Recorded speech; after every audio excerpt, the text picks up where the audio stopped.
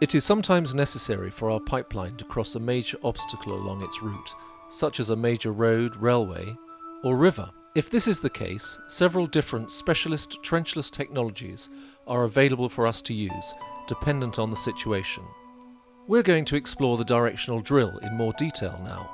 Our working strip will always stay far enough back so as to ensure the safety of the workforce, the public, and the environment.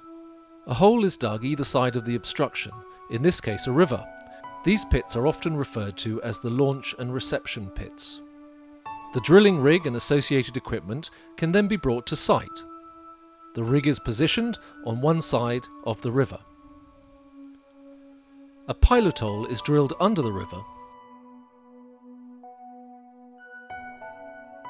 We closely monitor the depth of it, as our pipeline should be a certain depth below obstructions. A bentonite slurry is pumped up through the drilling head and carries the arisings back to the launch pit.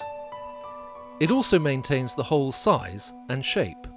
Once the pilot drill has passed right under to the reception pit, a reamer head is attached. This is used to enlarge the hole, usually to be between 25 and 50% bigger than the intended pipe diameter.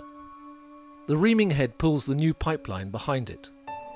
It may be necessary to pass several varying size reaming heads under the obstruction until the desired size is achieved.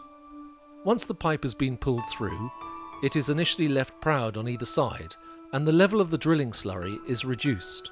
We often install two directional drills side by side. This ensures long-term security of supply, as if one of the new crossings starts to leak at any point, we can still use the second. The crossing is then ready to be connected into the pipeline as it progresses across the fields.